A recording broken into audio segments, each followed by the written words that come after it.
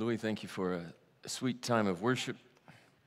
You know, they talk about people having southern accents and then deep south accents, and that's ultra south accent. You say you're way down there, but we appreciate you very much. Glad you could be here. How many years have you been coming here now? Probably 10? Yeah, off and on. Some of you who are newer, he's been here several times over the years, and just appreciate Louis and his wife very much. Let's pray before we start the teaching. Lord, we do ask that your Holy Spirit would be here to speak to each one of us, just where we are in our journey and walking with you, that you would speak to our hearts.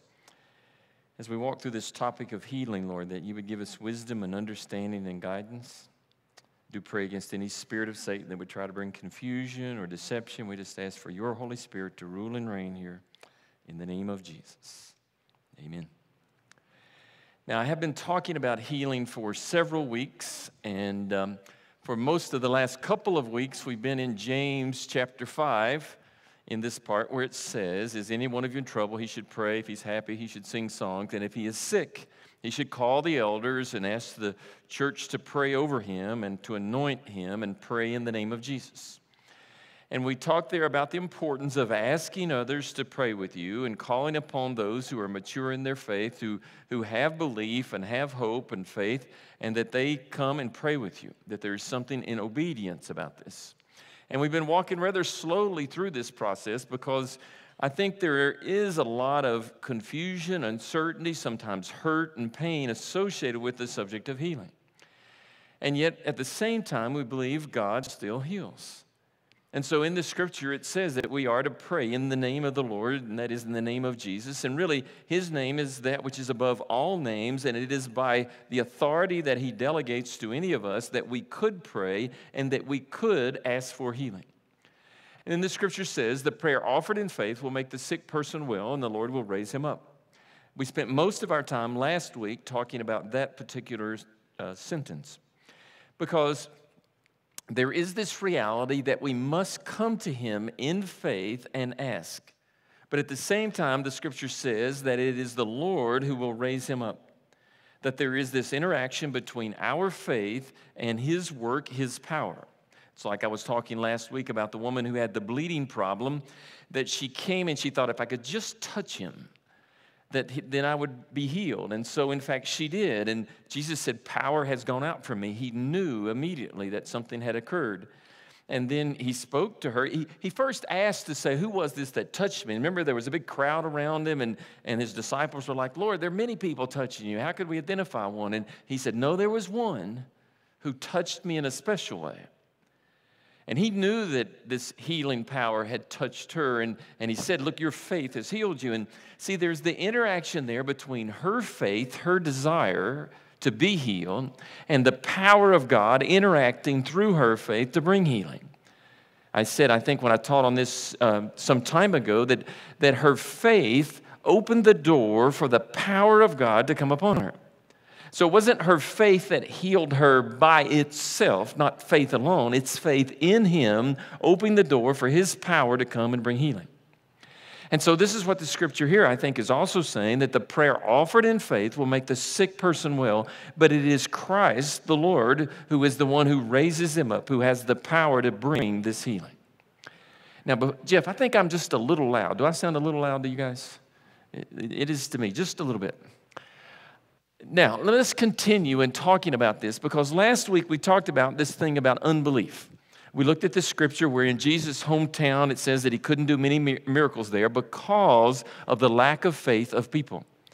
That they saw him as just an ordinary person, and how could it be that he could do anything supernatural or be a person who was truly used of God. And I joked, but I said it with really meaning, that people in my hometown would have the same scoff that I could even be a pastor. And I really understand that, because it amazes me at times too. But you see, there is this reality in his hometown that they just didn't have faith that he was the one who had this supernatural power. And so there was this inhibition in regard to the miracles that he could do because of this lack of faith. Yet at the same time, we walked through this scripture last week where there was the gentleman who had a son who he had a spirit that made him deaf and mute and so forth. And the spirit had tried to kill him, the scripture indicates, and the man had brought the son to the disciples and asked them to drive it out, and they couldn't. And yet when he spoke with Jesus, he said, if you could do anything, would you please help? And then Jesus posed the rhetorical question, if I could, so to speak. He was saying, look, everything is possible for him who believes. And in this particular situation, Jesus went on and delivered the boy from this and healed him completely from this problem. But you see what the father said? He said, look, I do believe. I do have faith. That's why I've come to you. Help my unbelief. And I think there's something very important to understand there. That here's a person who had enough faith to ask. He had enough faith to come to Christ, and his hope was in Christ. But at the same time, he recognized that he didn't have perfect faith, or he didn't have perfect belief, and he had doubts, and he was like, Lord, help me. I believe, but help my unbelief. And as I said last week, if Jesus was waiting for him to have perfect faith, then he would have done what? He would have said, look, go back and work on your faith, and when you have it perfected, come back, and then I'll heal your son. He didn't say that at all. He didn't rebuke him for having unbelief. He healed the boy. And what do you think that did to the man's unbelief? That was a pretty good fixture, I would say, to his problem of unbelief when he saw the boy healed completely. And in fact, the scripture indicates that he'd been that way since childhood, so probably for many years. So I'm sure that dad's faith catapulted when he saw this miracle that Jesus wrought in this particular situation. But then we went on a little bit. And in the same passage, it's talking about where the disciples asked Jesus, he said, why couldn't we drive it out? And he said to them, well, it was because you had such little faith. In another part of the scripture, it says, because this one must be driven out by prayer and fasting, some translations say. And then Jesus told them, he said, now look, if you have just a little faith, that's all it takes to move mountains. And as I said last week, Jesus didn't rebuke them for their lack of faith. He didn't say, look, I'm going to get rid of you. I got to get a whole new dozen here to work on because they'll have more faith. Instead, he did what? He let them come to the end of their human faith, and then he imparted to them supernatural faith. At the point that Jesus was arrested and crucified, don't you suppose that their flesh faith came to its wit's end? That all this hope they had in Jesus, and they were probably thinking, we saw him do miracles. How could it be that he's now crucified by the Romans and the Jews? And yet, I'm sure their flesh was trembling. We know that Peter was in fear when he denied Christ. But then what happened when they saw first the resurrection and then Jesus speaking to them, he appeared to them. And then he said, wait, and he would send them the Comforter, the Holy Spirit. He gave them power from on high. And at Pentecost, what he was doing was giving them his faith, his supernatural power to believe beyond what they could believe in their own flesh. And that's what was going on, that he was imparting to them faith. And see, I emphasized strongly last week about salvation, because salvation, according to Ephesians, comes by faith, but not of works, that faith is a gift from God, so that no man can boast in his faith and say, I'm saved because I have such great faith. And if faith is a gift from God, and it is something that he works in us for salvation, I believe faith for healing is also a gift from God. That it's his Spirit working in us to have the belief, the faith, that to come to him and believe that he can work in us according to his plans and purposes. You see, I don't believe that faith is something that we conjure up. However, I do believe there is this mystery, the interaction between God's Spirit and our will, and that our will can stand in unbelief. Like the people in Jesus' hometown. That if I stand in unbelief and I stand with sort of a determined attitude of a lack of faith, that becomes a hindrance or a barrier to the work of the Spirit in me. But as I believe and as I submit to myself, his Spirit working in me will impart to me more faith. And the point that I made last week, and I think it bears repeating not only a second week, but over and over and over. If you think about your own life, if you have walked with Christ for a number of years, even if it's only been 1 or 2 years, has your faith increased? Well, it should have over time. I certainly believe that my faith and trust in Christ is far stronger than it was decades ago. But the question then is, who increased your faith? Was it you who conjured up deeper faith over the years and said, look at what I have done? Or was it Christ who was building faith in you along this journey, giving you this strength of conviction and hope in Him? Well, I'm convinced, at least for me personally, I can't speak for you, but for me personally, my increase in faith is 100% Him. And the only thing I have done is cooperate.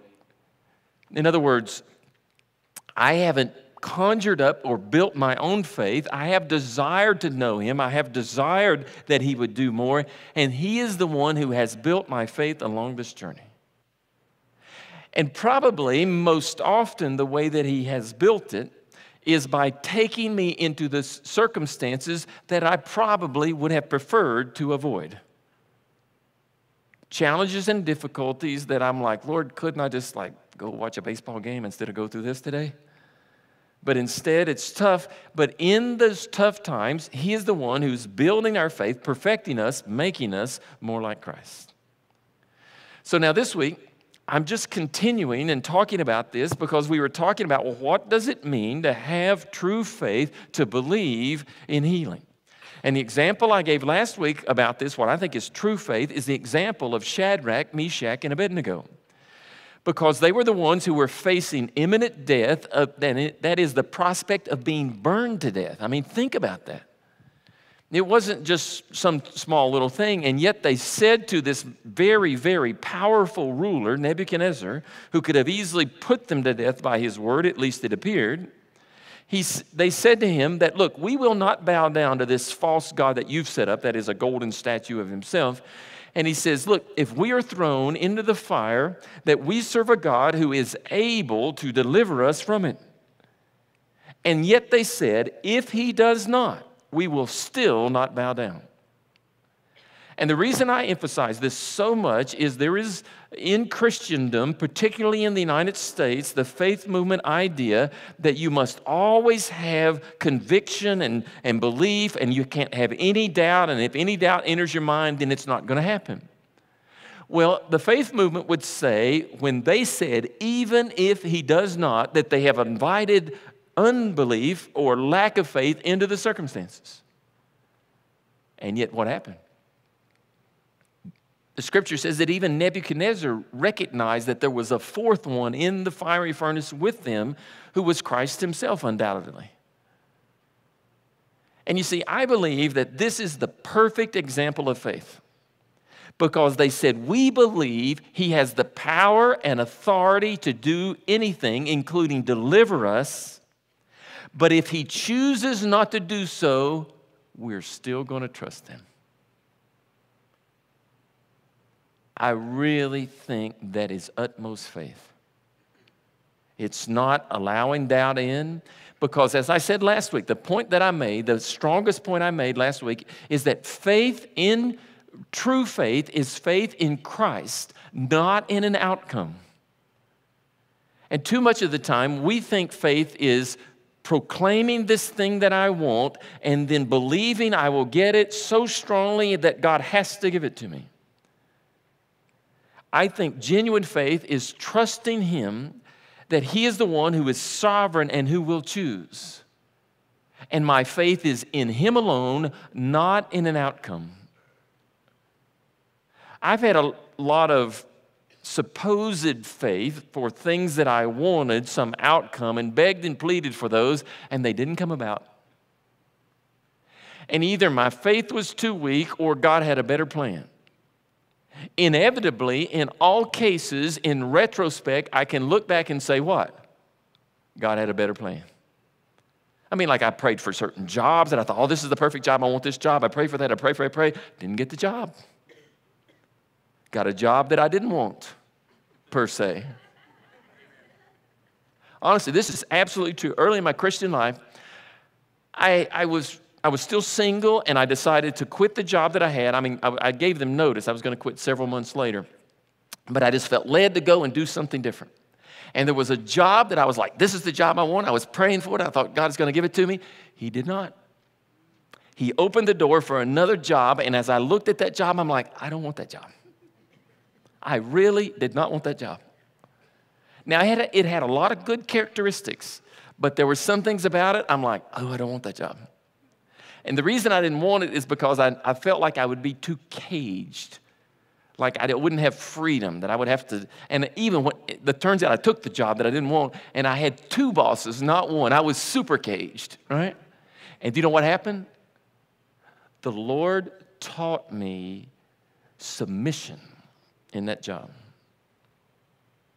And I look back and think, that's what I really needed to learn. That I still had a rebellious spirit that I was carrying around with me from my pre-Christian days, and He put me in a job that I thought I didn't want, that really broke me of something that I didn't need, and you know what? I liked the job. I look back at it now and think, that was a great job. So you see, I didn't conjure up enough faith to get the job I wanted. He was the one who determined. Later, I've learned not to say, Lord, I want this so much. I've learned to say, Lord, I'll trust you no matter what you choose. I don't want to choose. I'm not good at choosing. You choose. Now, let's then apply that to healing.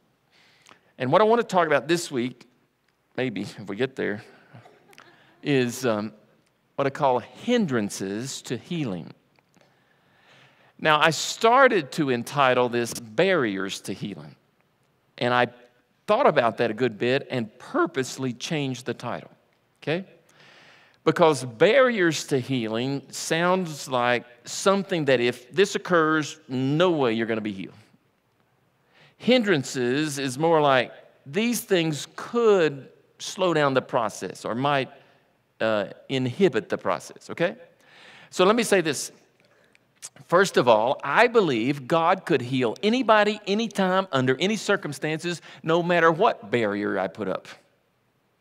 I mean, think about like Naaman in the Old Testament. Remember him? He had leprosy and so forth, and he wanted to be healed. And so they sent him finally to the prophet who told him to do what? Go and dip in the Jordan 7 times. And what about him? What did he say? Initially, he was what? He was mad. Why was he mad? He said, why would I have to go dip in that stupid Jordan River, is basically what he was saying. Aren't there better rivers here in the homeland where he lived? He was like, I'm not going to do it.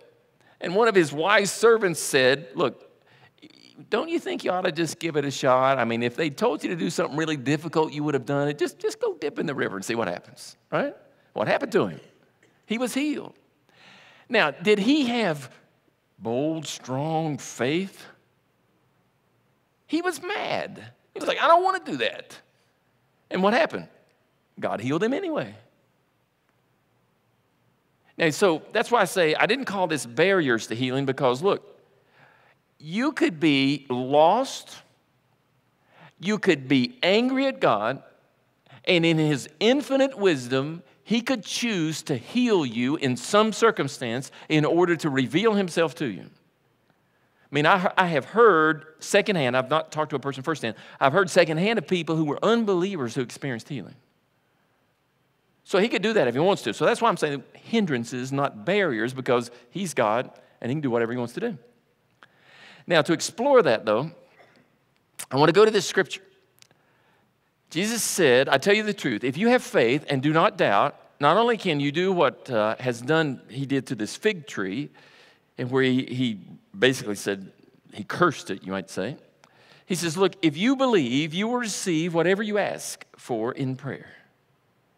Now, Jesus Himself said, look, if you have faith and do not doubt, okay?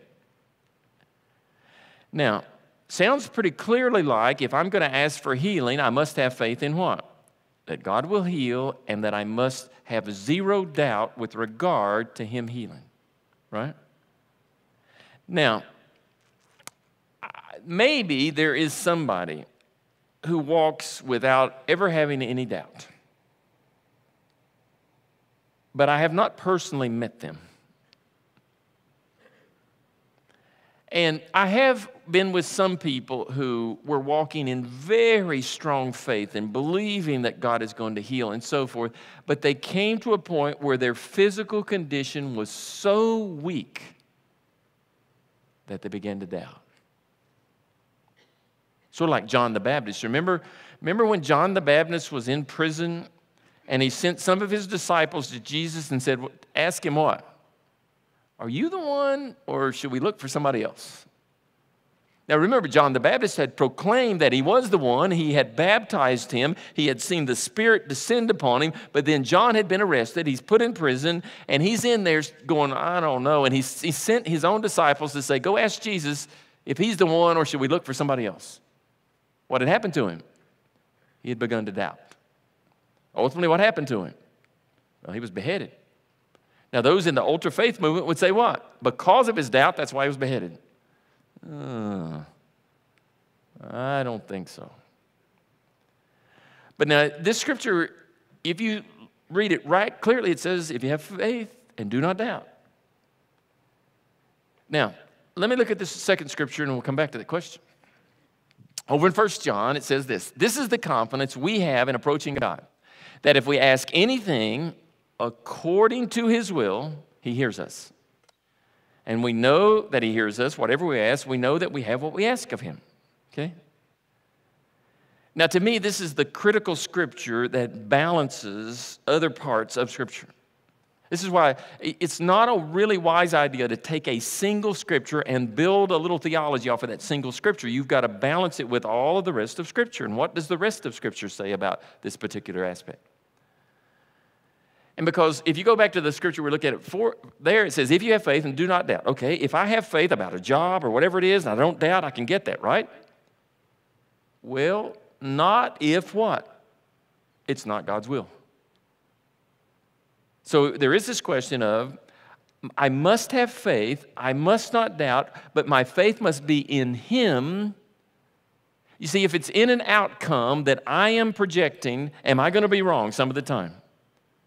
Well, I am. No matter how much faith I have and no matter whether I don't doubt or not, it's just not going to come about.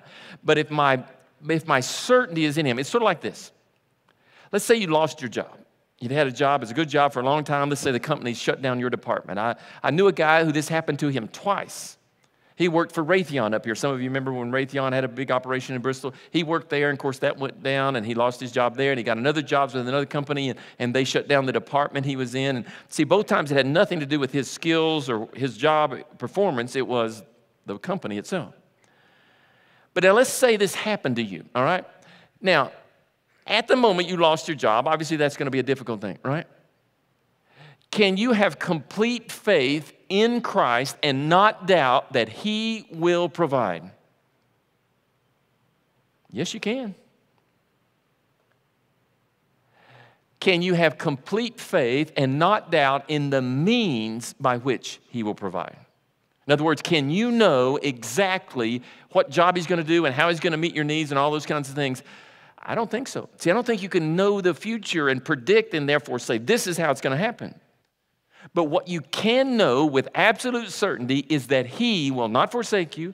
He will provide for you. He will not leave you. In fact, he will surprise you with how much he will meet your need.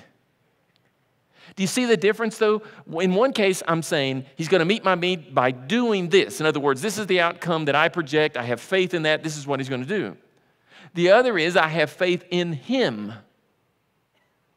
And you see, there is a difference. It's the same in healing in my mind. Now, some people would say I'm wrong. I told you this last week. There are people who would disagree with what I'm teaching about healing. But you see, if your faith is in him, you can have absolute certainty and no doubt that he is the one who's sovereign, who will do that which is good. He has the power to heal. He will heal if it is his will for you in this circumstance. Now, so we go back to this question. It's about, well, it says anything according to his will. All right? Now, This raises a whole spectrum of questions, okay? Perhaps one of the more difficult parts of this whole subject of healing is right here, all right? Because this question is it God's will to heal in every circumstance? Okay? Is it God's will to heal in every circumstance? All right, now, remember early in this teaching, I told you that now there's some people who do not believe in miracles at all today. That they would say they're Christians, but they don't believe that God does anything supernatural today, no healing, anything like that. We shouldn't ask for or expect anything supernatural, okay? And then there are some who would say, well, God himself still heals, but he doesn't use the gift of healing through people anymore. So there are no apostles or disciples, anybody who has a supernatural gift of healing. Only God himself could supernaturally heal, and he does that wherever he desires, essentially randomly, you might say. Random is not the right term, but in other words, he does it according to how he desires, but not necessarily in every circumstance, okay? So those people would be the cessationist category who would say God himself could still heal, but there are no supernatural gifts of healing, okay? Now, if you're over in that category, you would say what? The first category, you'd say what about healing? Well, it's not God's will to heal today supernaturally. That if there's going to be any healing that takes place, it's through your body naturally or through medical means or something like that. The cessationists would say it's not God's will to heal through the gift of healing. We shouldn't expect that. And again, if it's going to happen, well, it could happen by God's sovereignty. All right? Now, as I said before, as a church, that's not where we stand. We believe that God still heals, okay? But if that's one end of the spectrum, we could go all the way over to another end of the spectrum. And that end of the spectrum says what? That it is always God's will to heal, okay? Now, stay with me here because if you don't, some of you, depending on your background, may get mad at me, okay? But stay with me.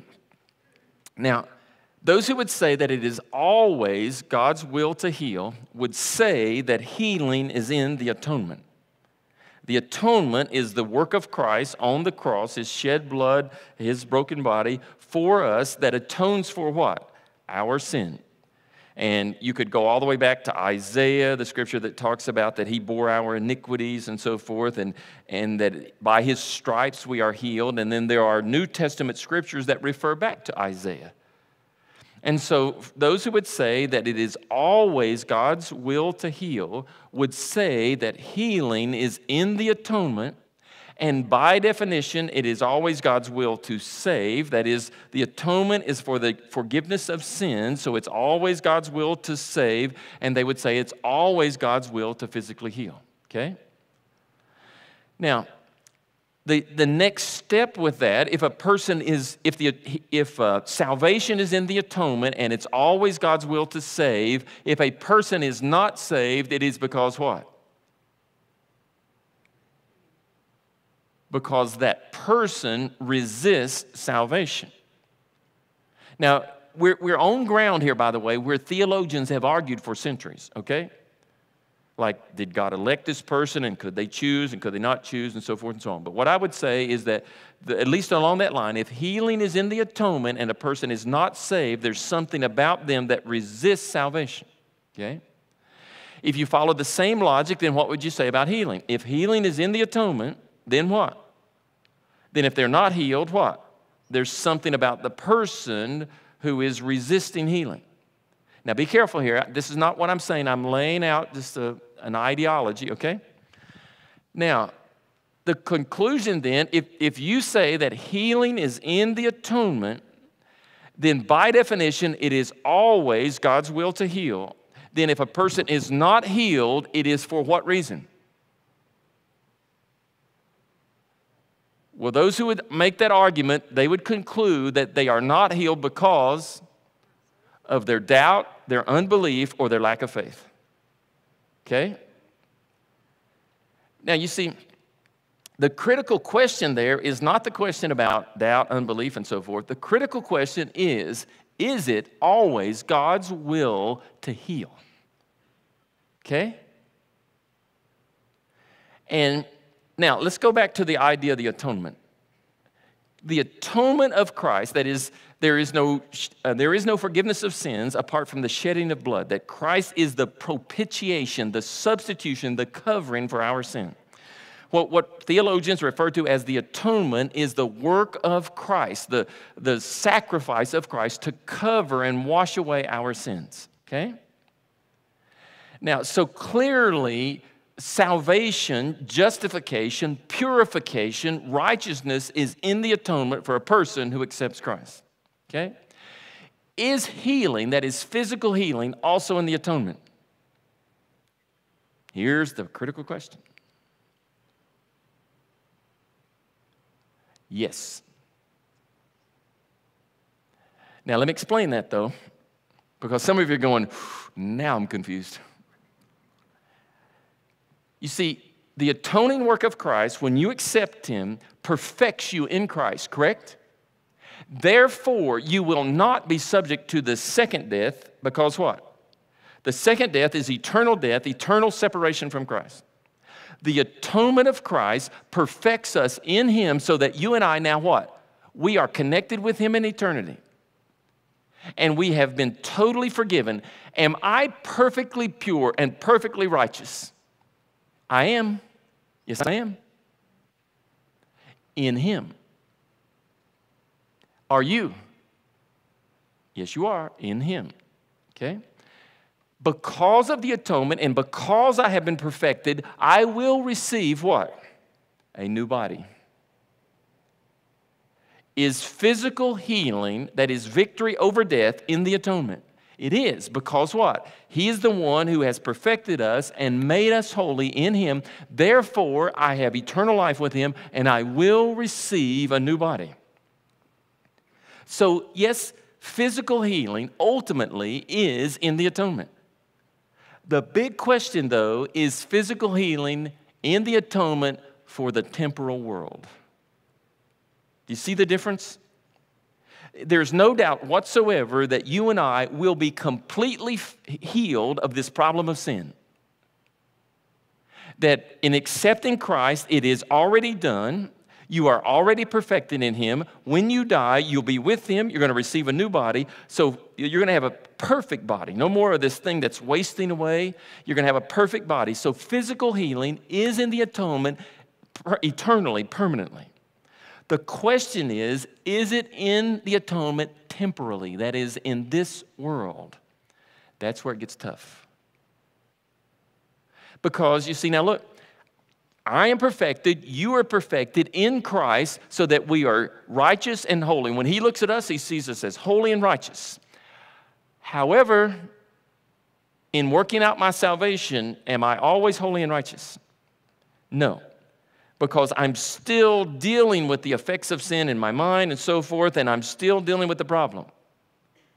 And see, I think along the same line, even though ultimately, yes, I will have a new body, I'm still dealing with the problems of sin in a fallen world and the effects upon me. So I don't know that the atonement guarantees physical healing in this world. Okay? Now look, again, I said this last week. My job, I don't think, is to force you to agree with me. That's not my goal. My goal is that we would all grow. So if you disagree, that's okay. But see now, there are those who would say, by definition, it is always God's will to heal in this world, in the temporal world. Which, if you say that, by definition, then what? If a person is not healed, the burden is where? It's upon them or some other reason outside of God. Do you see that? Now, there are many people who would say it's because they don't have enough faith, they don't believe. There are those who would say it's not the lack of faith on the part of the person being prayed for, it's a lack of faith by the person doing the praying. If it's always God's will that the person praying must have strong faith in order that the person would be healed. And if they doubt and they have unbelief, then they wouldn't be healed. Okay? Now, but see, that is, if you take the position that healing is in the atonement and therefore always it is God's will to heal in this world. Now, if what I said is reality, that is that ultimate healing is in the atonement, but temporal healing may not be, then you come to the subject of healing and you say what? I don't know whether it is always God's will to heal in this world.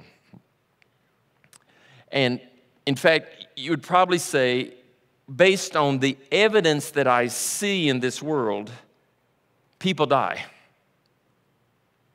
And many people who have strong faith, who love the Lord, still die of sickness and illness. You see, if you believe that healing's in the atonement, it's always God's will to heal, and you always walk in faith, then what? Then you should exit this world someday, but not because you're sick or ill or anything like that, but it's just because you wore out in your time and maybe you just were like Elijah and you were taken up. But you see, if sickness still has the possibility of affecting us and illness and so forth, and what I see in reality is what? People still die.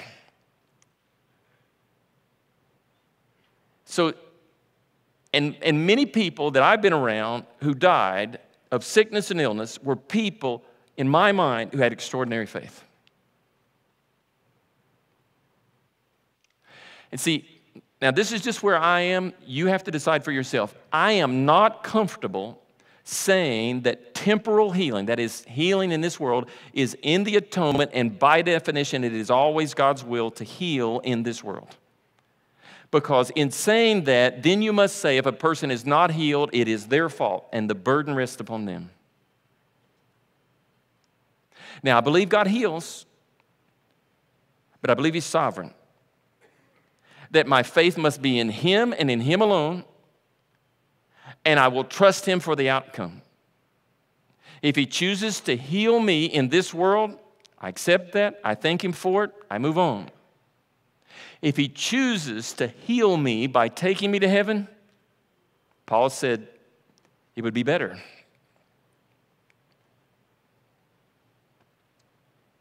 You see, in that case, the outcome of healing is where? It's not based on my faith. I know right now I don't have enough faith. I just don't. I know. Some of the people that have demonstrated to me the deepest faith in the most difficult, darkest hours, what happens to them? There's doubt. It's like, what happened? Where is He? Why? If it's based on my faith, if healing is contingent upon me having enough faith, I know I don't have it. But I have faith in Him. That He is the one who is sovereign, that He chooses, and according to His plans and purposes, that I come to Him, I ask, Lord, I have belief, help my unbelief. I have enough faith to believe that You can do anything You want to do. I trust You, whatever the circumstances are, and I invite You to do Your supernatural work. And if that is by healing today, amen. And if it is by exiting this world and going to be with Him, far better.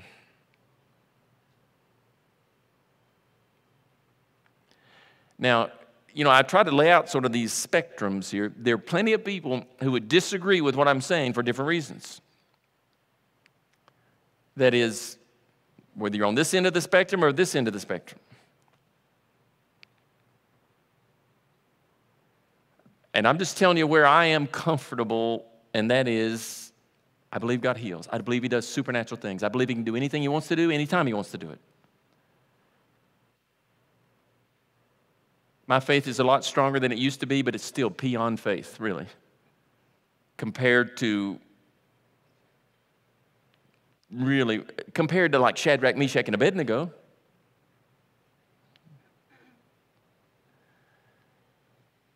And I believe that He is the one who is sovereign, that I can trust Him no matter what the circumstance, but I cannot predict the outcome.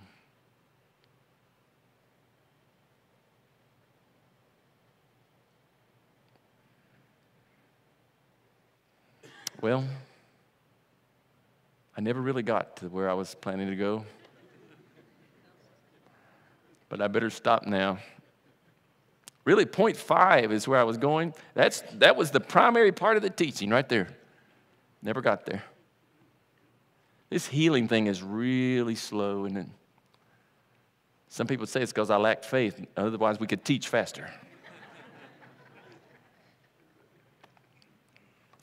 Look, honestly, I've said to some people, this is one of the, for me personally to teach, this is about the hardest topic I think I've dealt with. I probably spent twice as much time trying to prepare a teaching for this than any other topic I've dealt with. Because there's a lot of different belief in Christendom, and this is an area where some people have been deeply wounded.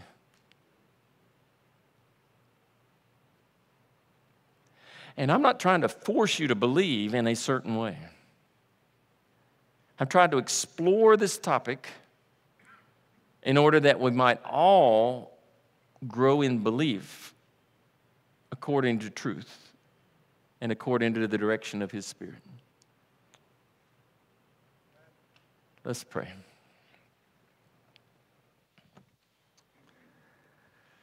Lord, I do ask that you would guide and direct each one of us,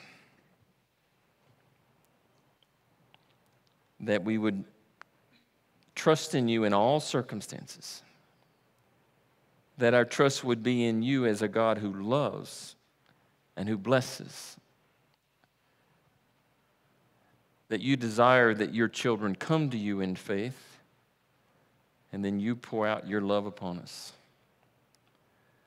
Lord, teach us to have wisdom and guidance and balance, knowing that unbelief is a hindrance, but at the same time, you are the one who is sovereign over all things. I just pray for your Spirit to rule and reign among us. And I pray this in the name of Jesus. Amen.